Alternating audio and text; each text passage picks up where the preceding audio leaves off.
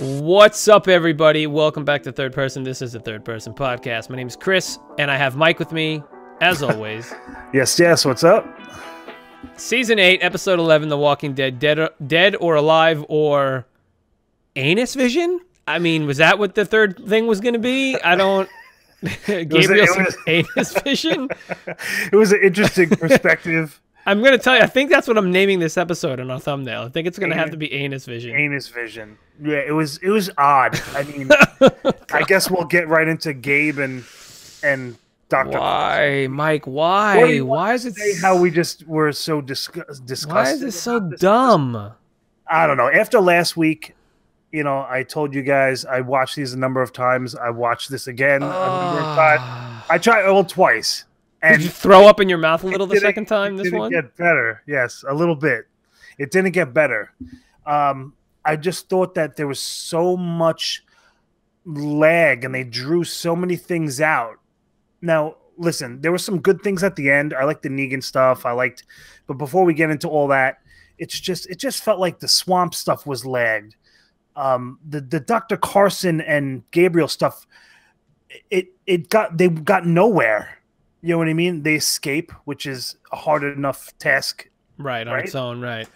And they find this old radio, this guy's radio station. That was nothing. They used that for nothing, except the only thing they found was antibiotics for stupid Gabriel, who's sick with. We don't even know what he's sick with. Well, we don't know what he's sick with. Did he shake someone's hand that didn't wipe their ass? They say that right? there's I mean, it was said on Talking Dead that it was from when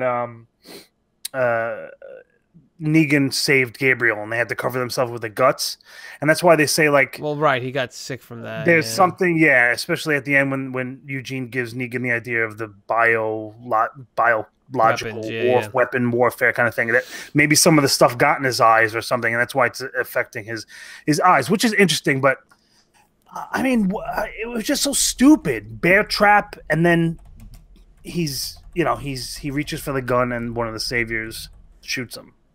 Right. It was, and then for nothing. Like I said, that's our only doctor. What are you doing? And then they close the back and drive away. They don't try and help him. They don't give him medical attention. They just leave him there. Yeah. So did he die? And did Gabriel kill him in the back? What happened? What happened? It was weird. I mean, obviously, after watching it, I wrote a question that I was going to pose to you. I'll just tell you now: Is Dr. Carson dead? Because that scene didn't convince me that it was just weird, right? It was just weird the way. All right, let's go. You know, they didn't, like you said, do that, and they just close the hatch and of the truck and they leave. Oh boy! But on Talking Dead, they had the what's the thing they do with all the deaths, like the in memoriam, the memoriam thing, and he was on there. He was also a guest on there, the guy that plays Dr. Carson. Dead. So I would assume so. I wouldn't think that they would announce his death as something, finite. It was a thing, right? Yeah, and bring him back. But listen, I just think that a lot of this episode they could have done in like a half an hour. Yeah, and I don't want to get into the fucking commercials either, right? I mean, it's 7 minutes a show, 8 minutes a show, and then 4 or 5 minutes of commercial. 7 minutes a show, 4. It's just like the show competes with these commercials. It's just ridiculous. You're basically watching, it's like it's the same commercials over and over because AMC is just pushing and pushing this McMafia and all. Mm-hmm. I'm like, oh my god! So it's the same fucking 3-4 commercials. It's just driving me nuts. I hear you. All right, I hear you.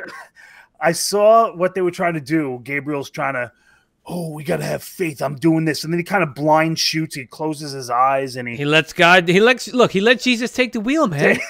He let Jesus take the wheel. He did. That's what you got to do sometimes. It was stupid. And one last rant about the Gabriel, Dr. Carson stuff. I mean, I've pretty much just brought up, has been speaking. But so they open, what the fuck is with the key and this map or whatever in a piggy bank? Like, I didn't understand that. The guy handcuffs himself. Hide it. And then he doesn't shoot himself with the gun, right? Instead, he does it even worse, where he handcuffs himself to the bed, takes a bunch of pills and wraps his head in a plastic bag. What the hell? Pick a way to die, bro. I know. It like, I would have just shot myself in the head. Why would you give yourself... So he gave himself pills, handcuffed him... One hand, by the way. One hand to the bed. You can use the other hand to pull the thing off if you wanted to. Well, I was like, what is going on? Like, what is this? Lie down on the... You better be lying down. Like, what are you doing? Like, and then, yeah, and he knocks over the piggy bank. He's sitting there for 20 minutes shaking it. Like, what is happening? Like, why? I don't know. Anyway, look, we've got 5 minutes of ranting about Gabriel and a dumb doctor. Whatever, man. The only other thing is that he doesn't say that it was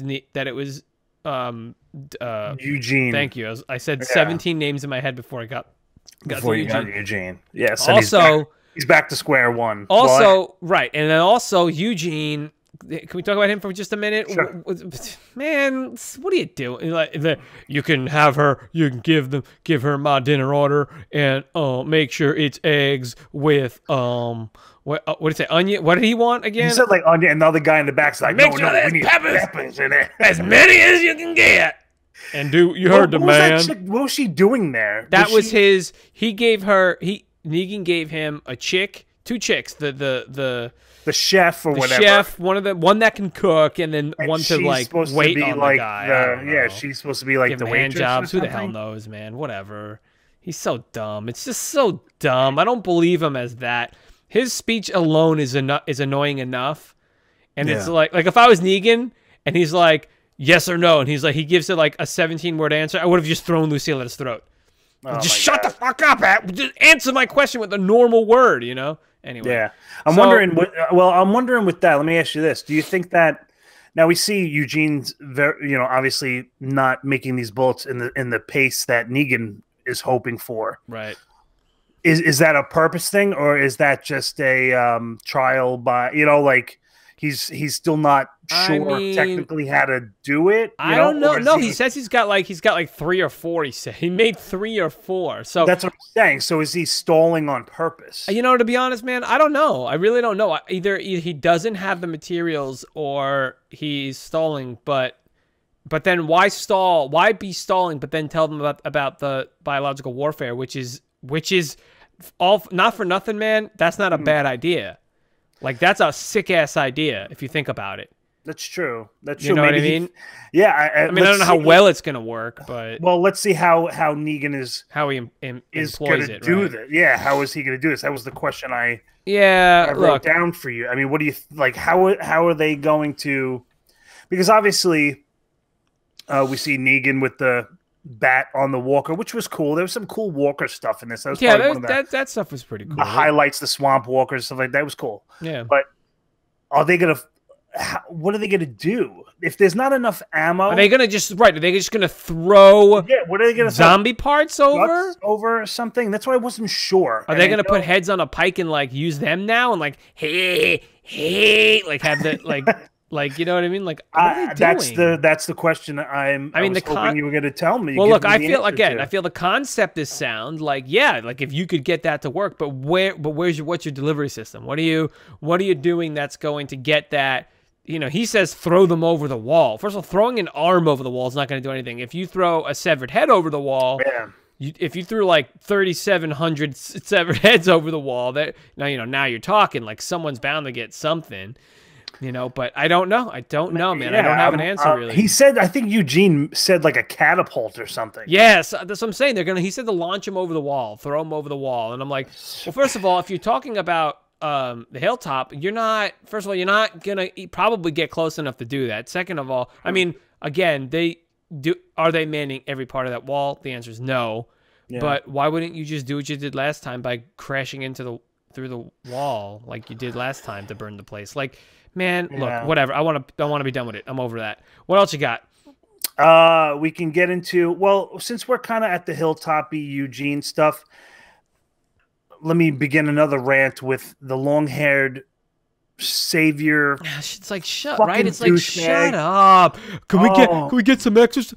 Are you kidding me? Shut your dumb mouth. Yeah, that the other guy, dumbass white boy, shut up, you idiots! Like, what are you doing? That's gonna be a big mistake. Is allowing a couple of these guys at a time to come out, because something is gonna happen. No, you know what she should have done, Mike? You shoot the motherfucker in the leg, and you leave him there, and you let him bleed out. And if they don't help him, guess what? He's gonna die. Now you got a zombie. There you go. You want to walk around? You want some exercise? Run from a zombie, asshole. That's what you get. Yeah, that's what you get. That's what you want. Look, I definitely agree with Maggie in being like, F you. You're not giving you that. Yeah. She breaks down because whatever reason, I don't really care. I think it's the Carl stuff. Like, she understands. Maybe. But fuck it, man. Look, just no. These are people that came to kill you. Why would you be nice to them? They've made their choice. They decided to be pieces of shit and kill other humans. So guess what? You're going to be treated like an animal, because that's what you are. You stay in a cage. That's it. You're done. Gregory, you could die with them, you piece of crap. Like, I'm just... The problem is, Mike, is you have these characters in a comic environment. You have the characters, and they're, it's very concise, and they're who they are, their quote unquote character is portrayed in very small doses, right? That's how we learn who these characters are in a comic book, right? So there's not a lot, so you have to be very selective. But when you have the ability to expand on someone's personality, once you know who they are, it's just like, okay, well, are they interesting enough to keep on screen? Is there dialogue? And it's just boring now. Just go faster. I don't think anyone watching this show, whether you love it or hate it, will have any problem if you just went faster. Again, this show could have been another 30-minute show. Yeah. 25-minute show. Done. They build up a lot of these. They build up these. First of all, they introduce characters and then they don't know what to do with them. Or they kill someone off like Eric, and they try to build up like a character kind of episode with him, let him go out valiantly and all this kind of stuff, and then he's dead. So for a character that we never knew anyway. Yeah, they do so much. There's so much, like, I don't know if there's too many characters, and they want to kind of get everybody to be found interesting, by us. But I don't know, dude. They rush things and then they lag on things, and right. Tara's driving me nuts now. Oh, come on. I know with that. And she's it's like, let's go to the swamp. So yeah, I don't understand. They're in the woods. The woods is big. What do you mean you can't do this or that? What are you talking about? You know what I mean? They're looking at the map and it's like, oh, it can't go here. They got it blocked off. First of all, how do you know? Unless Dwight told him, fine, okay. Well, Dwight knows the paths that they use. Right, I guess. And the whole swamp idea, first of all, you didn't even... So you think it's going to be... You know what was better was when Shiva died. That was a better swamp situation. That was more harrowing and everything. This, they made this big buildup of this swamp. Are you kidding me? Are you kidding me? And then they're just like... It's just like, oh, yeah, all right, well, there's a couple... I mean, the only redeeming quality was the swamp things that came out. That was cool, but again, it's so little, so far in between, such a small amount of time. And while I'm ranting, the other thing that pissed me off is all of a sudden walkers start coming through, and they're all, like, literally one guy just, like, glances over to his right and then just goes back to just staring forward again, leaning against the tree, like... So walkers are nothing now to you. To all of you, you're all just going to stand there. I mean, even not stand there, sit there. And Tara's like, well, who's going to help me? Well, I guess it's your turn. Come on, guy. Yeah. Come on. Here's a knife. Come on. I was like...